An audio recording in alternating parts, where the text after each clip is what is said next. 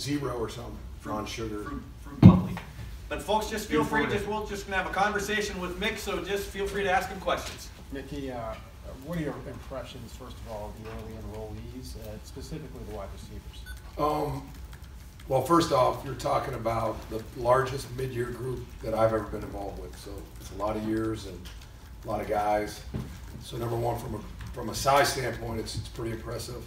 From a togetherness, like serious standpoint, like these guys are ready. Like they came mentally ready for what's coming. They came focused. They're into it. It's a really good group. We just had a meeting and everybody in our department talked about how well the freshmen were doing, just taking care of their business. The wideouts, obviously you have those 4 guys. They're all different. You got Mookie, who's 195-pound boat-up guy. That's kind of a quick guy. Then you got G, who's kind of like Austin Mack-ish. Then you got Julian, and then you got Jackson. So they're all different. They've been great. I love their work ethic. I love their focus so far. We've separated them just because it's such a big group. So we'll separate them all the way until the end of January, and then we'll start integrating them with the other guys. You mean separate as the wide receivers group? No, separate them as the mid-year freshman group. Oh, I see. Because they're on a different plan. Like their fitness levels aren't what the other guys are. Can, in terms of those receivers, obviously you haven't seen them on the field yet, but can you get a sense of just, they're the most touted group in God knows how long, of just what they could become? I think they could be as good as they want to be, but the receivers that have been here in the past have put in an inordinate amount of work in to get to where they were. If you look at Terry McLaurin, just if they do that and they follow the culture that has been built in that room, hopefully they haven't put pads on yet, at least at here. So we'll see. But just focus so far and all that. You hope. I mean, they have to be. Nick, how much conversation is there? These guys work out. You have the whole team about that game, the way the season ended. Is that a big?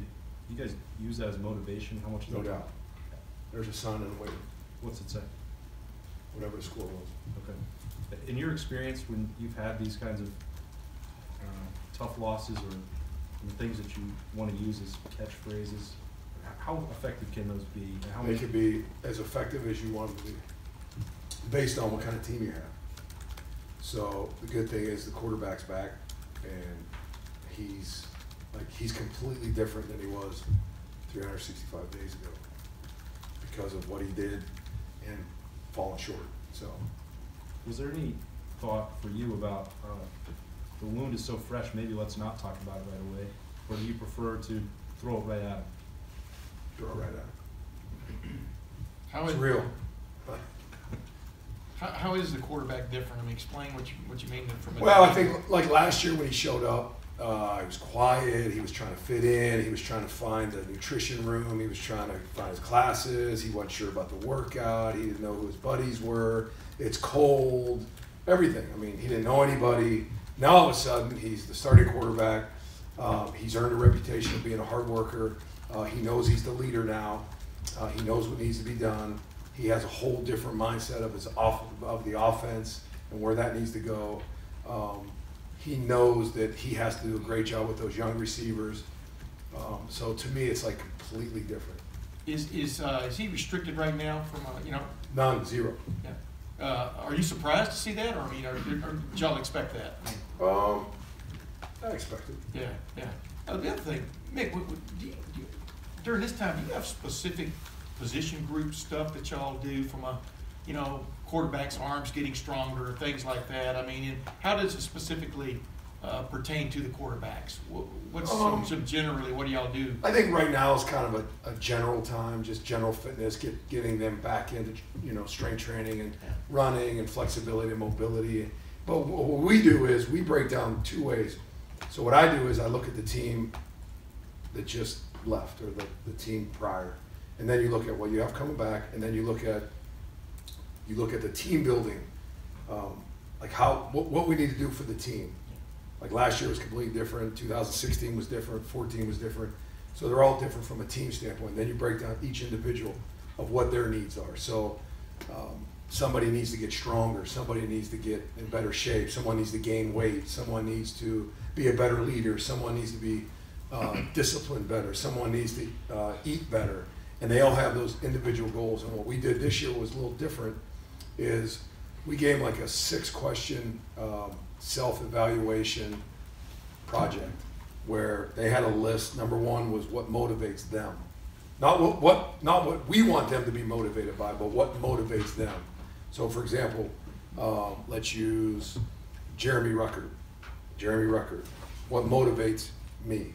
What is the question? He lists whatever that is. The next one was give me 3 goals of the offseason for you, that you have. Your goals could be get a better GPA. It could be a better teammate. It could be going to bed earlier, whatever it is. And then a couple other questions pertaining to like what your unit can expect from you, what your teammates can expect from you. And then what we did was we put them in the locker room, on the lockers, so everybody can see everybody's goals. Yeah. So if someone needs help, then the leader grabs them and says, this isn't your goal, you're not doing it. So it's kind of cool. Or they need help, whatever it is. So we're trying to be very transparent, more than we've ever been. We're trying to like help each other. If somebody does something right or wrong, we're calling it out, we're teaching them. I mean, I'm just trying to make it as focused and as focused as they can be. Nick, you mentioned the mental preparedness of the early enrollees.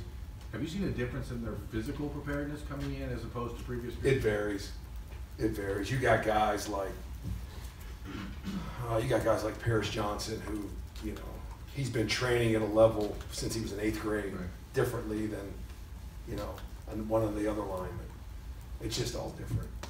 I tried to figure that out years ago. You can't. How do you? I'll tell you what. When kids that come from the state of Texas, they've got a pretty good development.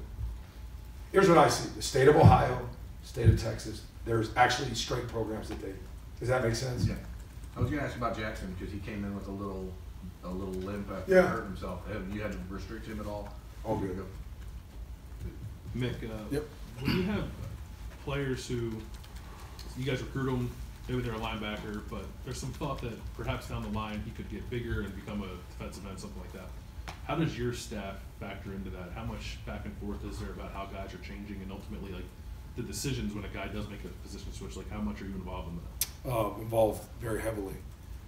I think what we do is just naturally see what happens, because you can't stop nature, and it's going to happen. It's going to happen. Just guys gaining weight just because their bodies are maturing and they're getting, just getting bigger. Because if there's a guy like, if you have Javonte Jean-Baptiste is a perfect example. When he was recruited, on his recruiting trip, he weighed 195 pounds when he stood on a scale. Like, I don't know about you, but you can't play defensive end in the Big Ten at 195 pounds. He was a guy that reminded me when I was at Cincinnati. Those are kind of guys, just development guys, right? Well, Javonte right now weighs 248 pounds. So over a period of 2 years, we knew that his frame would be able to put that weight on. And when there's a position change, like a DB going to linebacker going, that just happens kind of naturally, and you just see what, where your needs are and if they can do it or not. Are you and the coaches usually on the same page with that, or are there times where you'll look at a guy and you'll see maybe because you have a better eye for it that's what's going to happen with that guy? Yeah, they lean on me a lot just from the experience, because I always had a player like, he reminds me of this guy. He reminds me of this guy. But sometimes they'll be like, well, we want to keep him outside, we want to keep him a guard, we want to keep him here, and then we work together and just make sure that the plan is on point of where we want him. How did it go with a guy like Cade Stover, for instance? I think he was recruited, most women thought he was a linebacker. Now it sounds like he's going to play defensive end. Like, was that, in your mind, the plan all along? Yeah, I mean, he's 6'4" or whatever. He's 225 pounds when he gets here. You could just see his bones, and it's like he's probably going to get big. But you never say they can't until you just let the season play out, and just see what happens. I'm curious, Coach, from a month-by-month standpoint all the way to August 1st, what are the things that you guys are focusing on? As you mentioned a minute ago, what you're working on now. Obviously, you have a month in there where you have spring practice. Mm-hmm. Just what are the things that you guys focus on a month-by-month? So that's a great question. So like right now in January, we've got it's general training. But we got them in 3 groups. We have the developmental group, which would be like freshmen and sophomore guys that don't have a whole lot of reps that they played on a field. You have your advanced group, so your Josh Myers, Wyatt Davis, Jonathan Cooper, guys that have played a lot of ball here, so their bodies they've taken a lot of hits, so we got to train them at a different pace. And then you got your new guys, which are your 15 mid-years. So they all have different needs, especially the first 3 weeks, and then we start integrating them. The month of February is kind of the month that, like, we hold our hat on around here. Like, that's when it's dark and it's early and it's hard and it's adverse and it's everything that you want out of it. Month of March, you got spring ball, but I call it perpetual development. From the time they walk in that door from the first day to the time they leave and go to play in a Senior Bowl, it's perpetual development. You're trying to get better every day you're in here, every month, every year as you go through.